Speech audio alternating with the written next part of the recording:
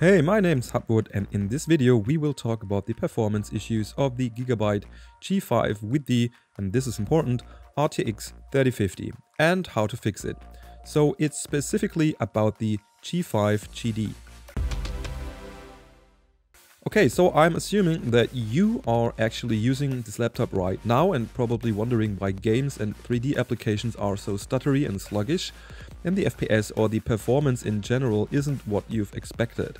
And in 90% of the cases, this is because you are using a broken BIOS version. Actually, your laptop probably came with this broken BIOS version in the first place.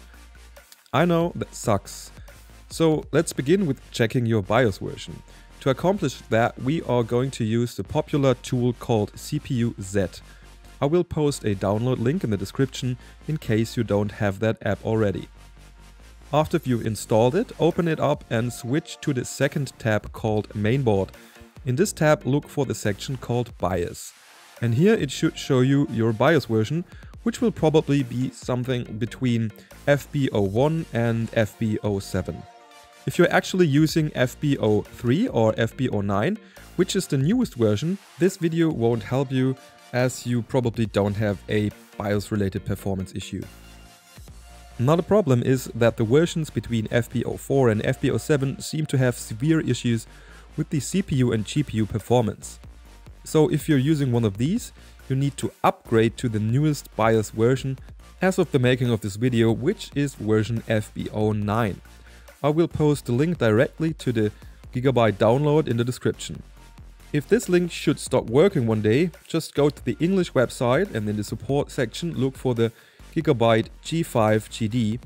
And if by the time you're watching this video they offer a newer version, you might as well try this instead. After downloading the zip, extract it and open the folder.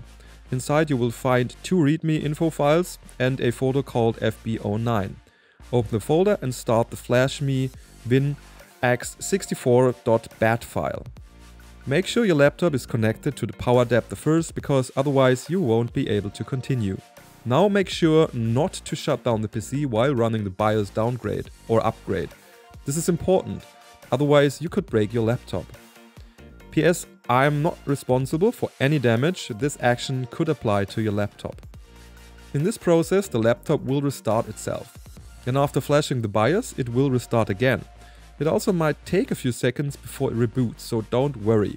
Don't touch it until it started Windows again.